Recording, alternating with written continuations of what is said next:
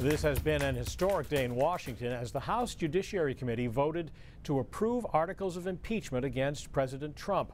The party line vote didn't surprise anyone, but it sets the stage for more debate and a vote in the full House, perhaps as soon as next week. Meanwhile, the Trump campaign is working in Maine, pushing ahead to get the president's name in front of voters. News Center Maine's Don Kerrigan reports. On a day of drama in Washington, the Trump campaign decided this was the right time to make a show of force in Maine. Mr. Neguse?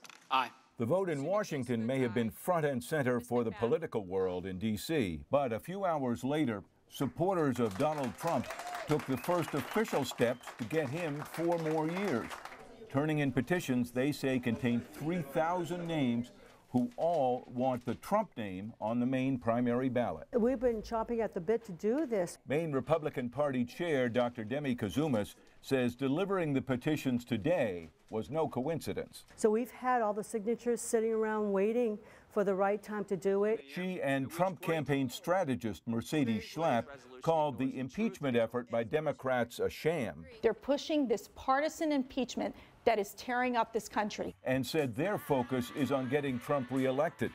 While Maine Democratic Party Chair Kathleen Mara told us they are also more focused on the campaign than impeachment. We talk about what we're doing to remove Trump from office by voting.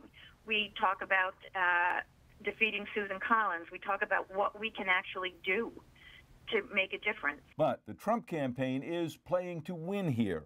In 2016, the Trump campaign won more Maine counties than Hillary Clinton, but Clinton won where more people live and took the state with 47.8% of the vote.